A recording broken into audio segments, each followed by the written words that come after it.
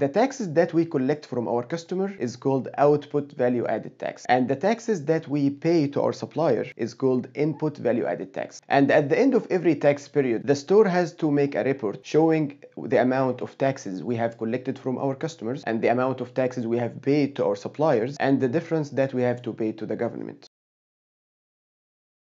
The tax code I'm going to select as input tax code 10%. And then to calculate the taxes, you have two options. You can either select this checkbox, calculate tax, or you can put the tax amount manually here. The tax code automatically comes from the header. You can have multiple line items in the same invoice, so you can select different tax codes here. This is the financial entry I'm going to post. So we have a credit to the supplier for 1,100, and we have a debit to other expenses account, this one, and we have a debit to the input tax account, 100.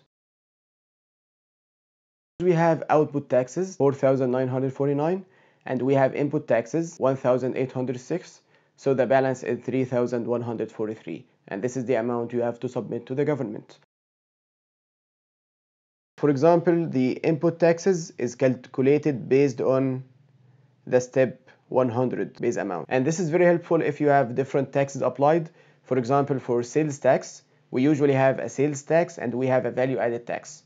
So should the value added tax be calculated before the sales tax or after? So this is how SAP knows how to calculate each tax. So for example, if we go to DE, Germany, then it is assigned to 0TXD.